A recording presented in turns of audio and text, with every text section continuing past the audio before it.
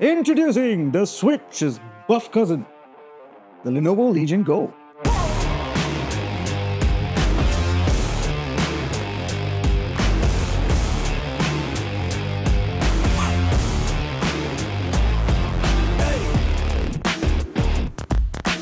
Hey guys, this is Manish from Digit and we've got something special for you today. We're diving into Lenovo's latest handheld gaming PC, the Lenovo Legion Go.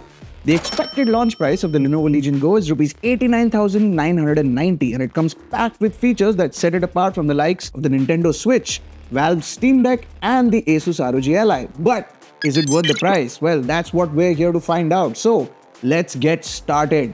There have been quite a few gaming handhelds that have launched since the Nintendo Switch. Yet, none of them could replicate one of the Switch's coolest features until now, removable controllers. Of course, that's not all the Lenovo Legion Go has up its sleeve. The Lenovo Legion Go is massive, there's no sugarcoating it. It's bigger than both the Steam Deck and the Asus ROG Ally. If you're someone who has used the Nintendo Switch in the past, this is going to feel a lot bigger in your hands.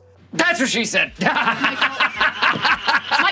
Of course, the larger size does come with a few benefits. For starters, you got a large 8.8-inch screen, the largest of any of the popular handhelds in the market right now.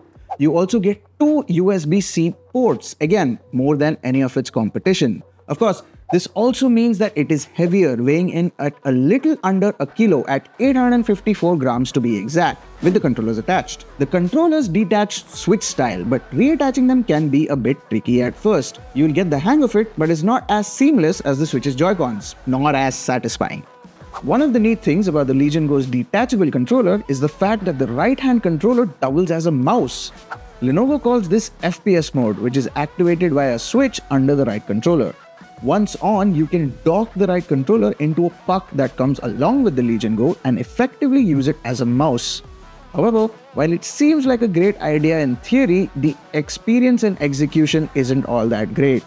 We wouldn't actually recommend using this to play any competitive FPS titles, but it does work out for some casual games. The Lenovo Legion Go boasts a gorgeous 8.8-inch 2560x1600 IPS display with a refresh rate of 144 Hz.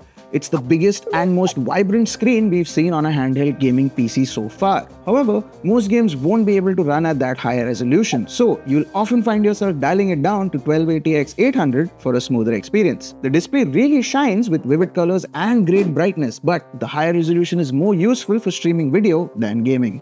Under the hood, the Legion Go uses the AMD Z1 Extreme chip, the same as the top-end ROG Ally.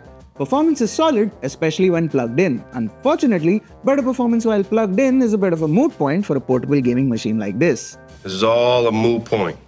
While the device was plugged in, intensive titles like Cyberpunk 2077, Metro Exodus and Shadow of the Tomb Raider consistently gave us around 30 FPS at 1920x1200 resolution. However, we had to lower the resolution to 1280x800 to replicate the same FPS numbers with the device unplugged. Genshin Impact gave us consistent 60 FPS at low-medium settings in both scenarios. On the plus side, games like Hades seem to be built for devices like this.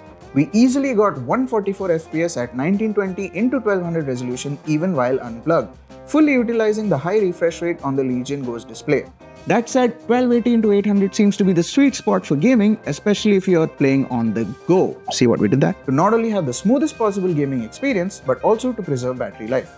The Lenovo Legion Go runs on Windows 11 like the Asus ROG Ally. This means that it will support almost every game out there. But Windows isn't exactly the best when it comes to handheld gaming. The touch controls can be finicky, which makes navigating Windows a pain, something that even ROG Ally users can confirm. Most launchers are impossible to navigate with the controller. With Steam, you have big picture mode, which makes navigation a breeze, but no other launchers have such a feature. To somewhat circumvent this, the Lenovo Legion Go comes with the Lenovo Legion Space software to help manage games and settings in a handheld-friendly UI. Most important settings and game libraries can conveniently be accessed here. While it's a nice touch, it feels a bit tacked on and sometimes doesn't play well with Windows 11. You could still potentially get away with only using Lenovo Legion Space once it's set up, but the usual Windows stuff will still pop up every now and then. Let me start off by saying that we only use the 1920x1200 and below resolutions for testing battery life while gaming. Most games won't run at the display's native 2560x1600 resolution anyway, and assume that will kill your battery way faster anyway. Starting off with more intensive titles like Cyberpunk 2077, the Legion Go lasts roughly 1 hour 20 minutes on medium settings and at 1280x800 resolution. Less intensive titles like Hades, on the other hand, will last you around 1 hour 30 minutes at 1918x1200 resolution with a consistent 144 FPS. Dropping the resolution and FPS will further improve battery life for such games, easily going north of 2 hours. Such games are, in my opinion, ideal for handheld gaming devices like the Legion Go. I do have one major gripe with the Legion Go, and that's the fact that there is no LED to indicate charging progress while the system is off or asleep. We found ourselves unplugging and replugging just to see what the battery percentage was at. Not a very big deal, but annoying nonetheless. So, is the Lenovo Legion Go worth it?